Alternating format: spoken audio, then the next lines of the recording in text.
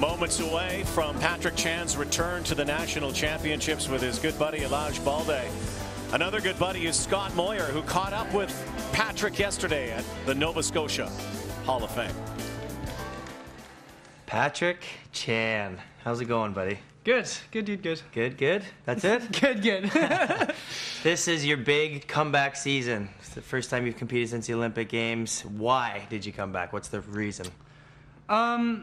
Maybe at first people might think, and including myself, thought that I had something. I want to go back to the Olympics and win gold because I didn't get a chance, and I won everything leading up to the games and just missed it, and that was probably my initial idea for the first 6 months during my year off, and just to take some time. And I didn't really want to do a full 4 years. That's a lot of training.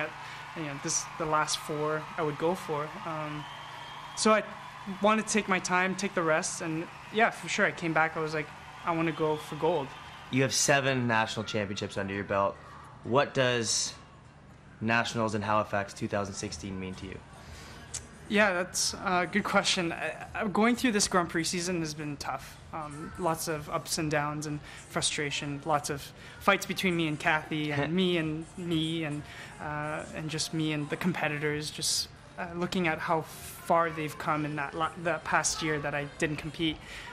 I feel like I'm just trying to catch up at this point, and to be now chasing as opposed to being the leader, it's a very, very hard position to be in. Now I'm like your older brother, okay? So I can give you a little bit of a different perspective. You, Halifax Nationals, the last time that you competed at Nationals and didn't win was here in Halifax. Absolutely. Do you think about that?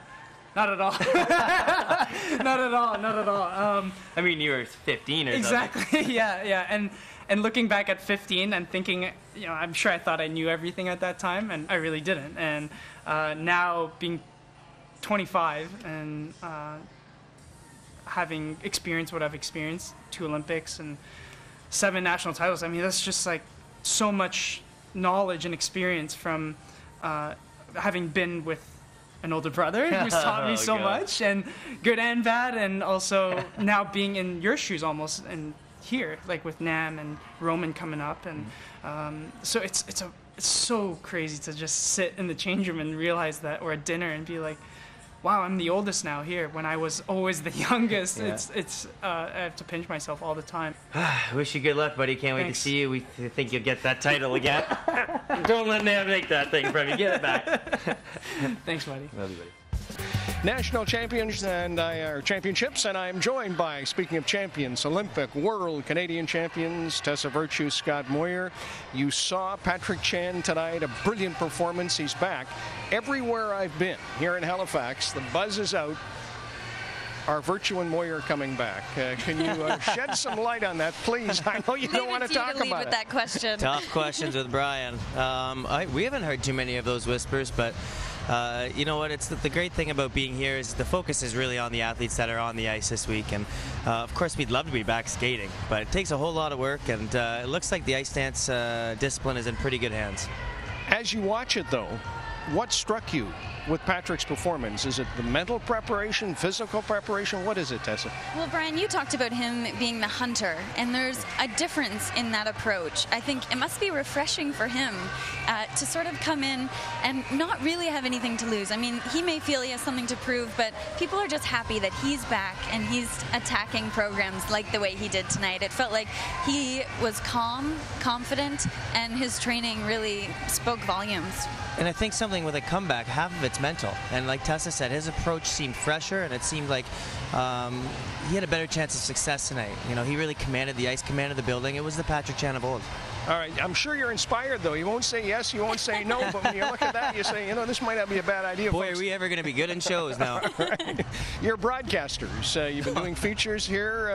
What's it been like? It's been thrilling. We love getting an insight into the athlete's mindset heading into a competition, and I feel like we can understand the pressure. We're so fresh out of it, so we can put ourselves in their shoes and sort of, I love being able to chat with them and say, you know, listen, really, how are you feeling, and how does this, you know, change from a nationals to world championships? It's been really a pleasure to chat with our friends and peers. Well, I know you did a feature with Megan Duhamel, Eric Radford. You've done a lot of features. You may not come back to skate, but you'll be back here working tomorrow. Tell me about spending time with the skaters. Well, I mean, that is what has been really fun to us. I mean, we were on teams with almost every skater here that's probably in the top 3 on the senior level. So to be able just to chat with them, hopefully we get a little bit more of a relaxed athlete and they get to tell their story, you know. Kind of being on this side shows us what an opportunity it is to be on TV, be able to tell your story and connect with Canadians, because after all, Canadian skating fans are some of the best in the world, and you know, what an honor it is to be able to represent Canada. So tell your story to Canadians, get in their living room and become a part of their life. It was a thrill working with you in Vancouver. Doesn't seem like 6 years. Great to be working with you here in Halifax. We'll see more of you, Tessa Virtue, Scott Moir, tomorrow. We go to break. We'll go backstage. Still to come, Megan Duhamel. There's Eric Radford. There's Megan. The short program for pairs as we continue live from Halifax on this Friday night.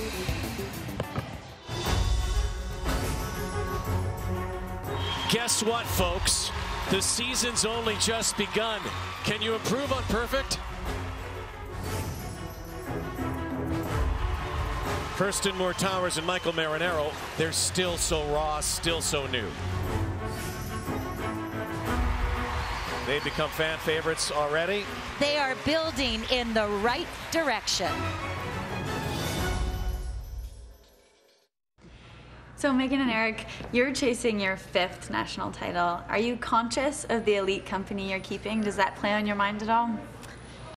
Actually, a few years ago, we were curious what the record was of Canadian titles, and so we went back and looked with one of the researchers, and we had found that a lot of very great, iconic Canadian pair teams have won 5 national titles, and it's unbelievable that hopefully our name will be joining them. How do you compare your mindset at this competition here at Nationals versus World Championships in a few months? Coming back to Halifax specifically, and especially the Canadian Championships, almost feels like coming home. We've spent a lot of time in this arena, as you know, doing shows and other competitions, and that sense of being at home and having the entire audience behind you, it's like, you know, it's a little bit different than when you're at the World Championships and you're against other countries and not everybody is necessarily on your team, right? So. But it's exciting. Every competition has its own unique sort of flavor, and it's just really nice to be back at home for this one. How do you unwind and decompress? For me, it's definitely Netflix, my piano, Friends. Any particular movies, show you're into or series? Parks and Rec. Okay. And Making a Murderer. Ooh, I could not stop watching that show. It's fascinating. And Megan? I like to play with my dog. I have a dog and cat at home, and I'm really into yoga. How do you explain your partnership and what makes it special? I think from the very beginning, Megan and I have just had a natural, unspoken connection. We'll go into the rink and we'll be really nervous, and we won't have to even tell one another. Like, we just know. And the day that we're like, we feel really good, we both feel really good. We're never opposites, and I think that we've been through so much together. We understand each other, and I think that through it all, it's still remained special to us. It's never become monotonous or boring. It's been fun every single day. We've had our ups and downs. It hasn't always been easy, but as much as we've accomplished, I think we still look forward to the future and everything that we've yet to accomplish.